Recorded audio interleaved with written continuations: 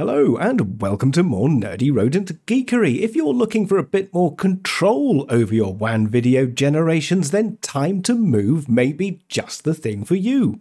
Here you can see a few of their examples of poor quality rotoscoping getting turned into something slightly better. They provide lots of different ideas for things like camera motion control, as well as appearance control, so let's get into it. You can use this at home on your own computer thanks to ComfyUI, and for those familiar with the channel, you'll know I like to follow the way of the nerd and use the rodent method for my workflows. This means putting things neatly into colourful little boxes. Why would I do that? Well, I think it makes things both easier to follow and also easier to update. If you're looking to neaten things up yourself, then don't forget you can pause or rewatch the video at any time to see what's going on. Also, if you find these videos helpful, or perhaps you just like all the work done for you already, then you can support the channel via the Patreon link in the video description. Your support helps me make even more workflows for you and to share these videos with everyone. The freedom to choose is, of course, yours, and a great big thank you to all supporters because you make this possible. Okay, let's get into the workflow then. This one is pretty quick and easy because for the most part it's simply the WAN 2.2 workflow I've already done a video on. If you're looking for the slower and more detailed breakdown of what's going on here, then do check out the previous video. As this one is just about Time2Move, this workflow focuses on the image to video models only, and here they are in the loader. Nothing new here. We've got the high model there and the low one there. Then, of course, the block, swap, and LoRa's. The LoRa's we're loading this time are the I to V ones. Once again, it's the light X to V to give us those fast videos with few steps. Don't forget, of course, you can vary the strengths on these. 2.5 I found was pretty decent, but you could also go up to 3 or maybe down to 1. Just have a play and see what works best for you. Torch Compile and Block Swap are here as usual, and I've made some notes in this little group from NVIDIA SMI about the sorts of VRAM usage you can expect to see.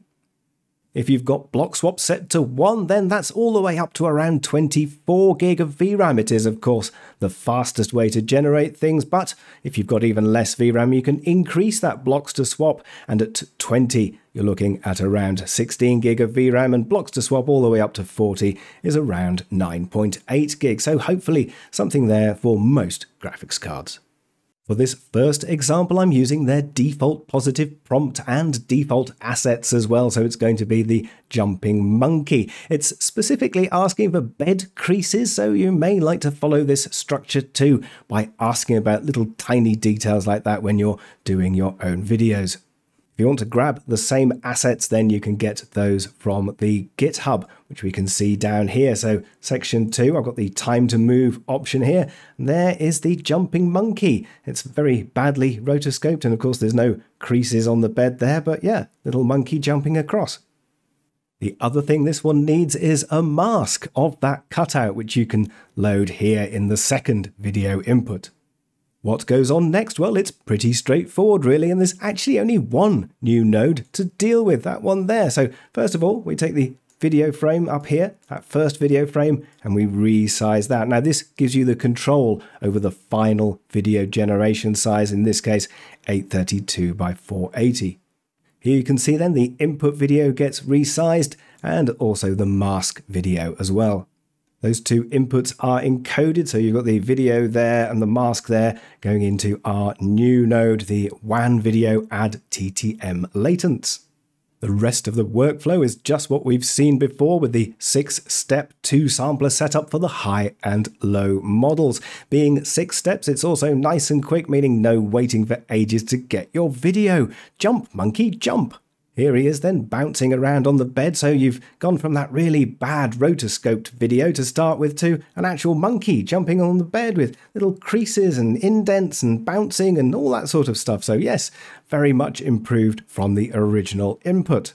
Now, the thing here is you'll need to make these control videos yourself, which I just did in a standard video editor. If you don't have one, then there are things such as Shotcut or DaVinci Resolve, which you can download and use for free. This is my first attempt at a badly rotoscoped video where I basically cut out the boat and then moved it down the river.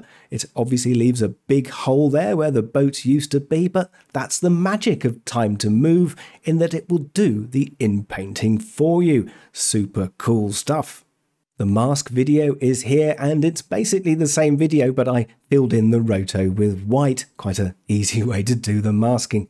For the prompt, I just did this, so we've got a boat moves slowly through the water lapping up against the sides, its wake extending behind it, leaving ripples in the water as the boat continues its journey. I wasn't sure how well my first attempt would do, so let's take a look. Okay, so I've got a strange bit of rope coming out the front there, but otherwise it's pretty decent, I think. The water is moving and that boat-shaped hole seems to have been filled with the mist already present in the image. Fair enough. Okay, time for another test then, I guess. This time the video I made was of a statue in the desert raising its hand. Of course, the rotoscoping is exceptionally poor quality, and we've got that arm-shaped hole as I move it up. A quick look at the mask as well, just so you can see what that looks like. And this is what I have for the prompt. An ancient statue in the stormy desert slowly lifts its hand, moving vortices of shifting sands as its body slowly starts to glow with pulsing mystical powers, and its eyes open. The sand blows gently from an unseen wind. How well do you reckon it will do with that? Well, I really liked the result on this one. It sorted out the proportions on the robe, the sand is blowing nicely across the desert, and if you take a look there, the statue even opens its eyes. Totes happy with that result, especially considering the poor quality of my original animation.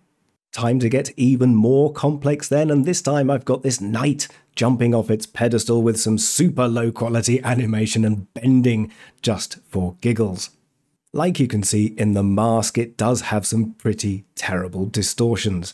For the prompt, I went with a magical wooden knight chess piece jumps down off its moss-coloured stone pedestal and then moves slowly before pausing to quickly lift its head high once, as if to give a majestic but silent neigh or whinny. Once again, not bad at all things considered. The jump is pretty good, and perhaps I don't really have the whinny I was hoping for, but then I was trying to see just exactly how much control I could get away with. Either way, it's better than the video I started with. Now, the other thing I tested this time as well was the plain old image to video as well, which is up here, starting with that same first frame. This is just the standard image to video flow. Thoughts on how well it will do this time without the Time2Move latents? Well, interestingly enough, this time the video has focused more on the whinny, which is great, but it's zooming in and it didn't jump down off the stone to start with, thus showing that Time2Move does indeed give you that little bit of extra control. Being WAN 2.2, you're not limited to just 480p, so this time I went up to 1024 by 576 using the same night video and prompt as before.